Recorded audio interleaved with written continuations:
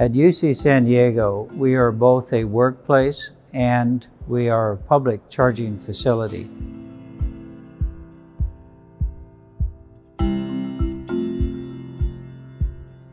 We have notoriously underestimated the growth in demand for EV charging stations at our campus.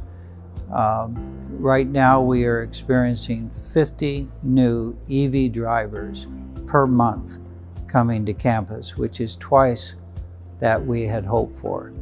And so when we started this program, we started it with the Field of Dreams approach, build it and they will come, but we never estimated that they would come in this volume.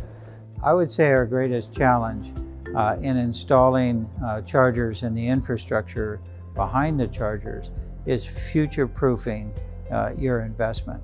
And that merely means that what you install today will be valuable to you as the rate of innovation grows all so rapidly.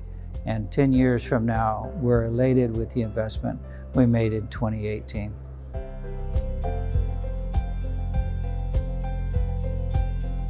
What my suggestions are, find a company that has a high reliability and also technology that is on a path of innovation and a reasonable capital expenditure with a reasonable operating cost.